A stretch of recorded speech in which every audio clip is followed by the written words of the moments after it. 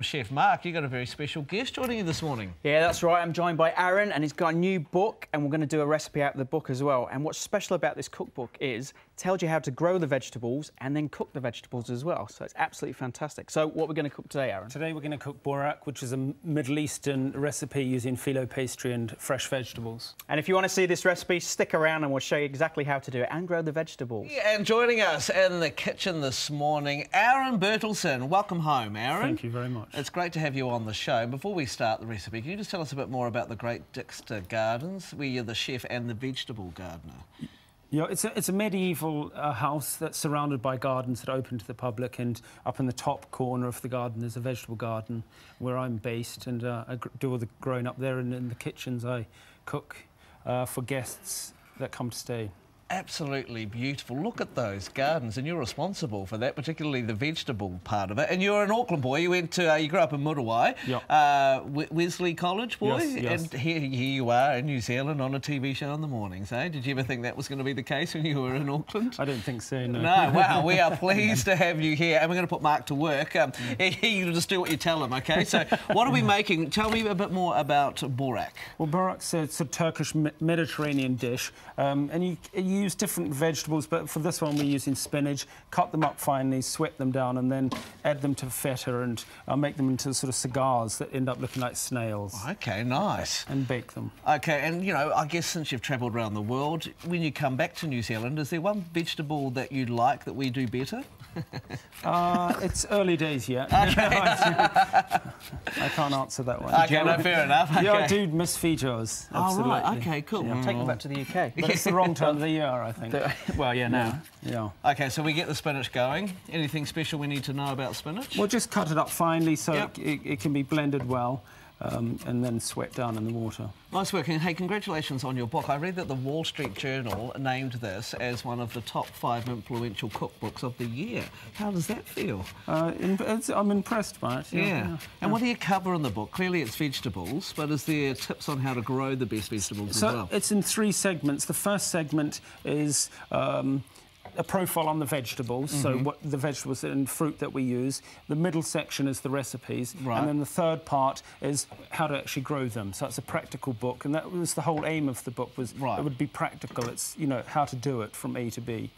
And how did you get into cooking in the first place? Well, I'm a bachelor, so I live on my own, and necessity, really. Right. You know, you have to cook. Eat. Yes, yeah.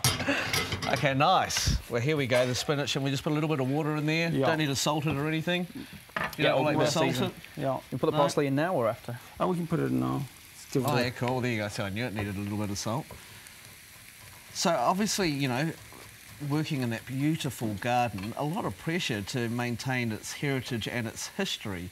Have you enjoyed your time there? Oh, it's fantastic, and I enjoy every day there. It's an ever-evolving garden. It's not a museum to anything.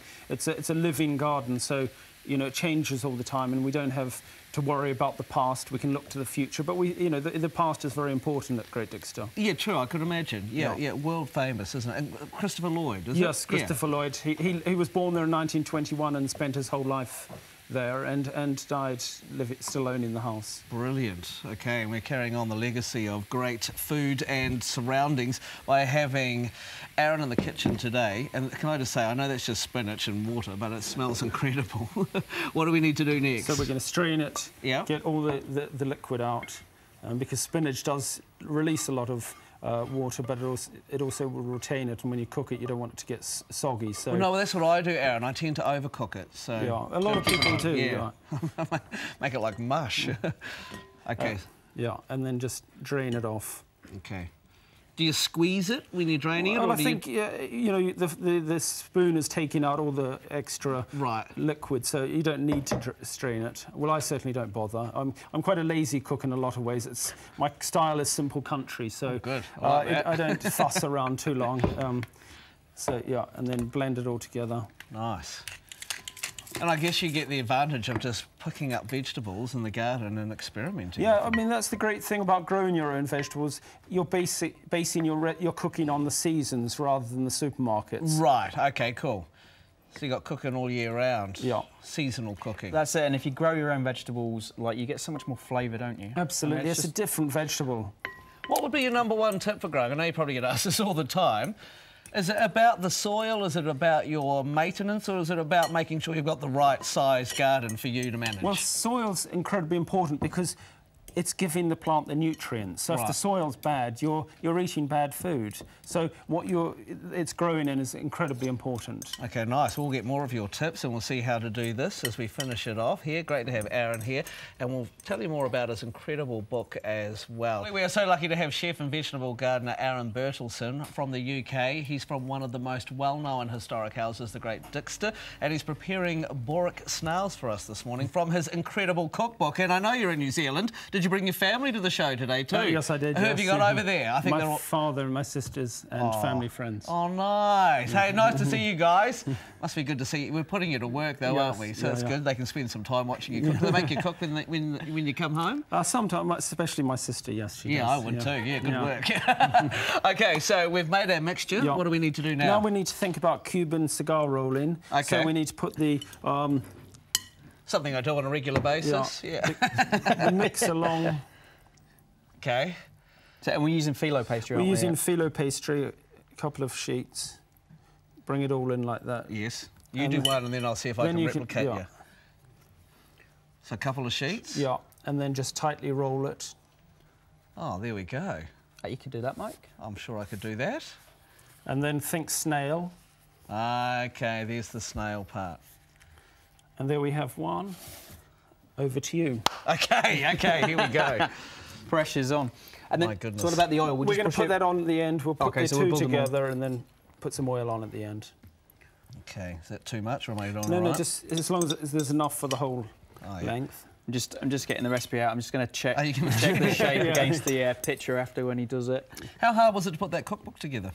It had its moments. It was my first book. Wow. But, it had its moments, but it was interesting to do. It was quite interesting to think about writing and the way you garden.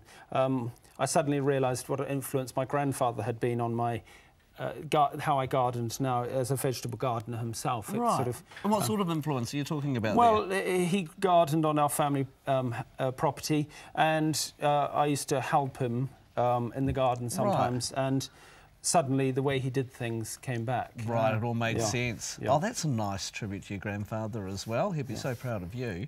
OK, am I doing all right? Yeah, it looks perfect. OK, good. That's what we like to hear. OK, well, it's like doing the washing at home. OK, so now I've done that, and then I've got to think snail. So do it that way or the other way? Whichever way. And just... OK, cool. OK. Oh, you don't want to rip it, though, do you? No. OK. Wow, look at that. It's awesome. And put them on there. Put those two together so they close each other up. Are you happy? Very happy. The test? Yes, you good. do. And then a little oil to give it some colour. Oh, look at this. So simple. That's what I love. Yes, yeah. Well, that's my style. Fresh, flavoursome and simple. Yeah. And you were saying before you can use, you know, whatever vegetables in season in the garden. It's a very seasonal thing. Yeah. Yeah, which is great. And so what other vegetables would be really good in there? Lots of different green herbs, chards. You can use chards if you've got spinach ready. Chards, that's all those sort of green vegetables that can be steamed down lightly and then blended with the feta. So fantastic. It is, you know, whatever's in season at the time. Cool. Geez, you've certainly lost your Kiwi accent, haven't you, eh? But we love having you here, and while you are here, speaking of food, is there any particular food that you miss when you're overseas? When you get back to New Zealand, you're like, oh, I just can't wait to taste that. A giant licorice all sorts. Oh, there you go. Yeah. Nice. Yeah. But I don't think they make them anymore, but they were my favourite. And as part of the book launch, you've got a special evening where people can come along and hear more about the great book and life at the great Dixter. That should be fun. Yeah, absolutely. Yes. And I hear that they sell out really fast, these events, so hurry up, get your tickets. Tuesday, the 26th of September, 7 p.m. It's only $10 and it's free for GDSNZ members, and it'll be held at Unitec. Thank you so much. Thank you. Enjoy your time here while you're here. Thanks a lot. We'll check out how these turn out towards the end of the show. Can I just say, great having you on the show. Are you pleased with how these turned out? Very pleased, John. Nice. Perfect. I'm going to eat them soon too.